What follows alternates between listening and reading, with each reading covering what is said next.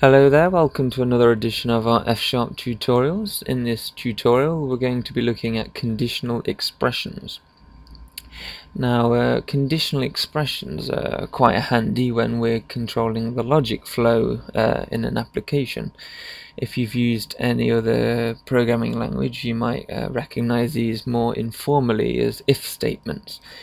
And what if statements do, depending on the value or condition of something, it will execute a piece of code or a different piece of code depending on what the logic is. So if we have a look at this more clearly, if we ask the user a question, let's say press 1 for hello or 2 for goodbye. Console.read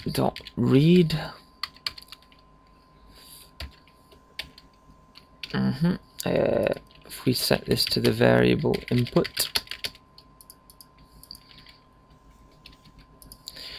so what we've got here, we're asking the user a question. Press 1 for hello or 2 for goodbye. We're setting this in the value input, and then we wish to do something with it. So at the moment, as it stands, the user can say 2 and nothing happens as of yet. So what we want to do is add an if statement to say if the user is pressing 1, then display a hello message, otherwise say goodbye, for example. So conditional expression if statement starts with the keyword if. Then in this case we want to see if the user is typing 1, so we've set the 1 or 2 message the user is going to input into the value input, so this will contain 1 or 2 if the user is typing 1 or 2. And we can say if input equals 1, then console.write line hello. Otherwise,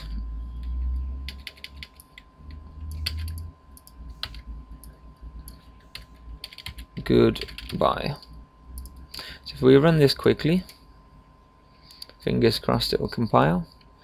Press 1 for hello or 2 for goodbye. Let's type 1, and it says hello.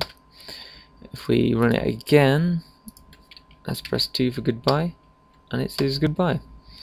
So this is what conditional expressions do. They really say if something is equal to something, or it could even be extended further than that. If something equals 1 and something is this, then do this. But for the basis of this tutorial, let's look at a simple one. So if it's equal to 1, we use the keyword then in F#, quite similar to Visual Basic if you've used it. Console.writeLine hello. Otherwise, we represent this with else, goodbye. Now you'll notice I've indented these slightly. We did cover this in the light tutorial briefly. If we put these on the same sort of cascading line as if and else, we may get some sort of error. Possible incorrect indentation. This token is offsite. So if we try and run the program, we're going to get an error. So when we have the light syntax on, we do need to remember we need to indent these.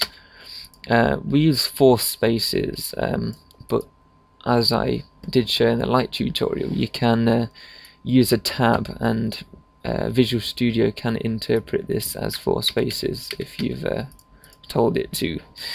But if you install F# as a default install, this will put it in your code rules for you automatically. So So this is a basic conditional expression. In the next tutorial we're going to look at further conditional expressions where we may get 5 options and we wish to go through all 5 of them rather than just one then another. So I'm Sean Greasley, thank you for listening.